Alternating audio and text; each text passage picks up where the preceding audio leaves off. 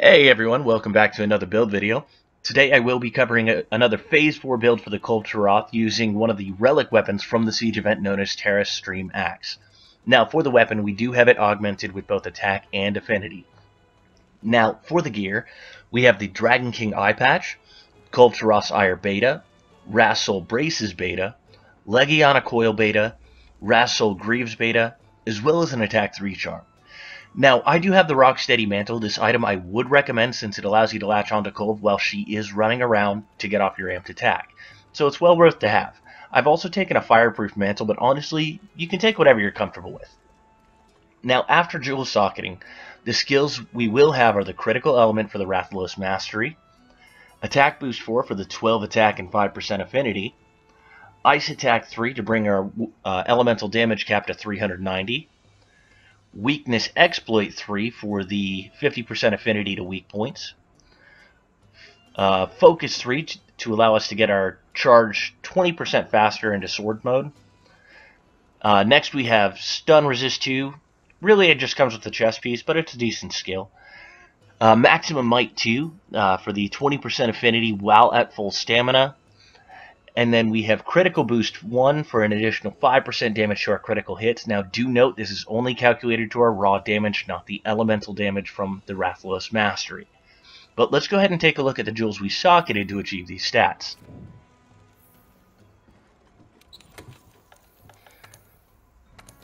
Alright, so we have a Mighty Jewel in the eye patch, a Mighty Jewel and Attack Jewel in the chest, a Charger Jewel in the braces, a Tenderizer Jewel in the coil, and a Frost Jewel in the boots. But let's go ahead and see how this set works in the final phase of the Kulve Taroth siege.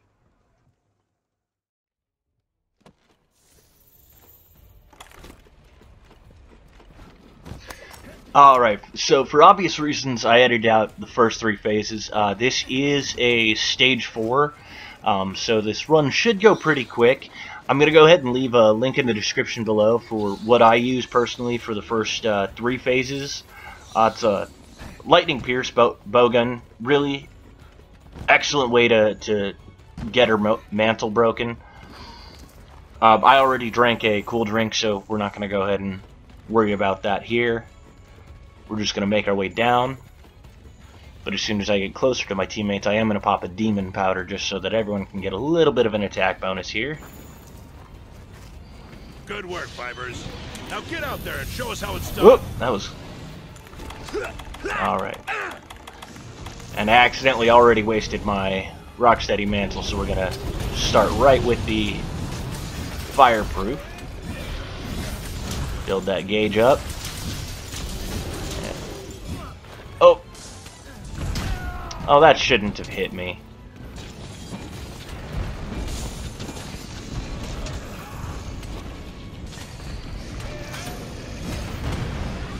I really wanted to latch onto the tail there. And that should have latched on.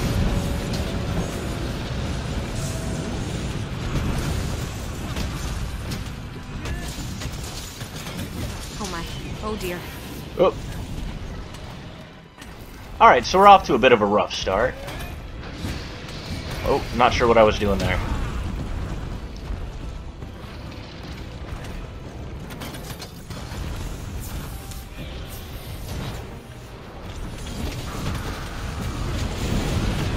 Go ahead and rebuild that gauge back up a little bit.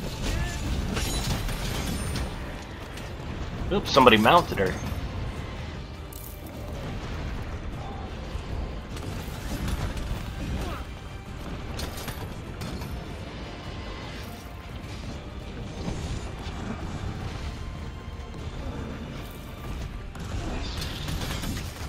Let's go ahead and get that gauge built back up. Oops. There we go. But as you can see the damage here, look at each of these swings. Like, that is a massive amount of damage.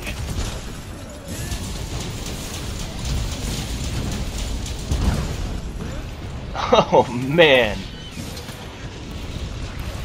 Oh, not sure why I rolled into that. Okay.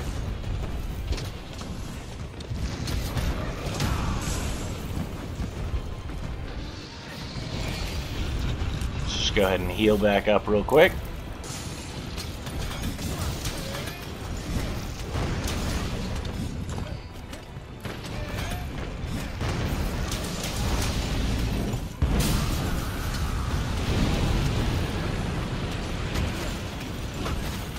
Even in Axe mode, I mean, you're still getting some... oh boy. Even in Axe mode, because you are still dealing some elemental damage... Oop, stop swinging. Okay. You are still dealing elemental damage, and she is super weak to ice. You're getting off some really nice numbers. I'm just going to go ahead and make sure I'm at full health here real quick. Go ahead and sharpen while we have an opportunity here. Oh, and we're done. Okay. So, really there wasn't much of a showcase here. Earlier on the head, I'm sure you saw some of those swings were like 200-300 a pop. If you were watching all those numbers fly, like 40s and 50s, but there were 3, 4, 5 times the numbers sometimes. Really worth it. If you guys did enjoy the video, please like and subscribe. If you would like to see a particular weapon or a particular build, feel free to leave a request in the comments below. And as always, happy hunting!